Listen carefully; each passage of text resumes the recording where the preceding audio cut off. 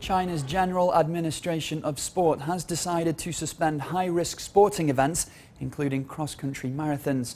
The decision comes in the wake of the catastrophic incident that killed 21 runners during a 100-kilometer mountain marathon on May 22nd in Baiyin, Gansu Province.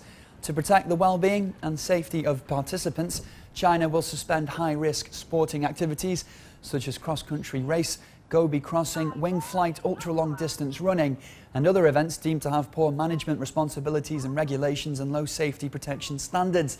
The General Administration will also launch an investigation into the Baiyin incident, speed up the improvement of management systems and strengthen the management capability of event safety.